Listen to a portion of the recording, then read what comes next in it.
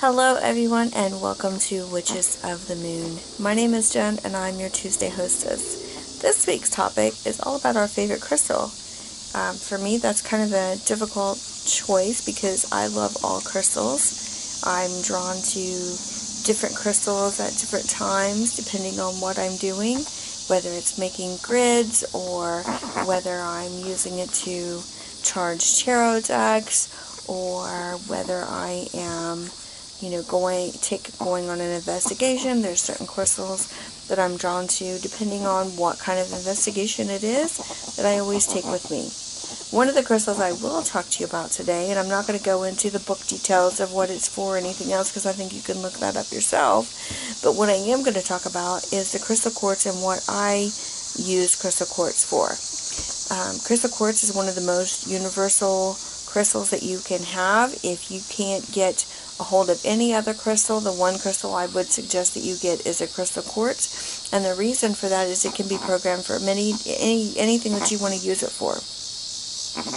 For me, I have several pieces of crystal quartz, and each crystal quartz that I have is programmed for a different thing. Some of them I do use for my tarot decks, some I use for meditation, some of them will actually go into a crystal grid, and some of them go with me on investigations. So some crystals may be used to amplify my psychic abilities, some may be used to help me in my mediumship work, and then there are some that I use for protection. Now, there are many types of quartz, just in general. There's rose quartz, there's smoky quartz. I mean, I could go on. Strawberry quartz. There's a number of different types of quartz out there. You just kind of have to look and see what the meanings are, or better yet, see what feels right for you.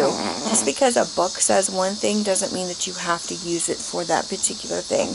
If you have a crystal and the book says that it's used for developing your psychic development, but you feel like it's a crystal that you need to help another part in your, another aspect of your life, then use it for that.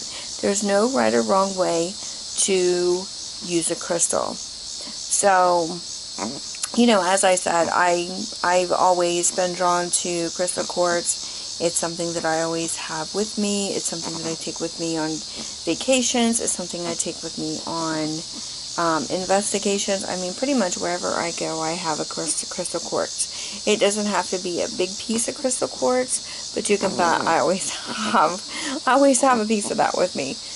It's my go-to crystal for just about everything. So that's really all I have to say on crystals, and I will see you in the next video. You will probably see me in the same shirt again, in the same place, because I'm going to try to knock some videos out.